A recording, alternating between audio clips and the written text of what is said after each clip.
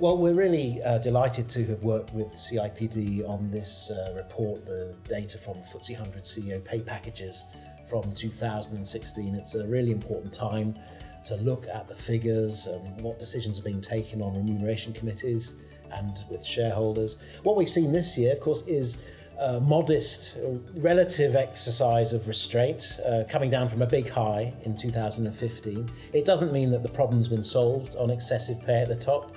It does mean that pressure works. It shows that political pressure and public debate have got through to shareholders and remuneration committees in FTSE 100 companies. We looked at the annual reports from the financial year end 2016 to inform our research. The companies that we looked at were the FTSE 100 companies as at the 22nd of March this year. And we used the same methodology as used previously by the High Pay Centre. We discovered that average pay for a FTSE 100 CEO dropped to 4.5 million in 2016, a decrease from 5.4 million in 2015, but still higher than the 4.1 million in 2010. Around £3 in every £10 received on a FTSE 100 CEO's pay package is fixed. Almost half of their pay relates to long-term incentives and another quarter to short-term incentives such as bonuses. In 2016, the average pay ratio of the FTSE 100 CEOs to the pay package of their employees was 129 to 1. This is slightly lower than the 2015 figure of 148 to 1. If we were to compare the CEO single figure to the wages of the employees in their company, this ratio is 138 to 1, which is down from the ratio of 156 to 1 in 2015. If we look at the median figure rather than the average, then FTSE 100 CEO pay in 2016 was around 3.5 million, a drop from recent years. We also compared the median pay of a FTSE 100 CEO to that of a UK full-time worker, which is around 28,000. And the pay ratio of that figure stands at 122 to 1, and it rises to 149 to 1 when comparing to the median UK pay of both full-time and part-time workers.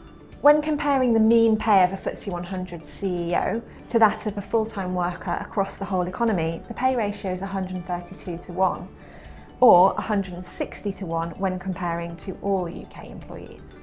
When we compared the total CEO pay to the average pay package of their employees, the range of ratios was very large. In some cases, the CEO earned 1,200 times the average pay package, and in other cases, the ratio was just 15 to 1.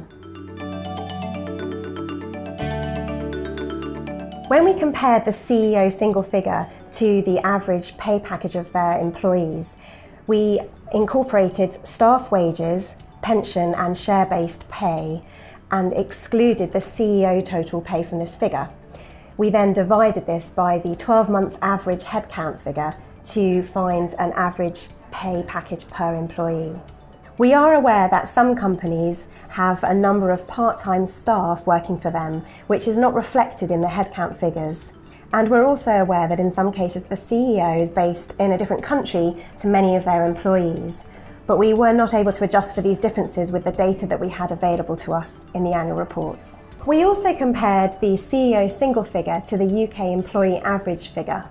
We sourced this information from the ONS's research on annual survey of hours and earnings, and we were able to use both the mean and median figure to compare to the similar figure for FTSE 100 CEOs. Some of these pay packages are still far too high, and the gap between the pay at the top and the rest of the organisation is far too wide. And it's one of the reasons why the High Pay Centre has started working with CIPD on this matter, because we think we should take a look at pay and reward throughout the whole organisation. That's what the pay ratio can do for you. It helps you track the gap, and that's why we've been pushing for that. And we're delighted to have support from the government on this report. The government minister has given us a statement in support of it too. So it is some modest progress this year compared with the recent past. There's a lot more to do, and together with CIPD, the High Pay Centre is going to continue to push hard for more reform and restraint at the top of FTSE 100 companies on pay.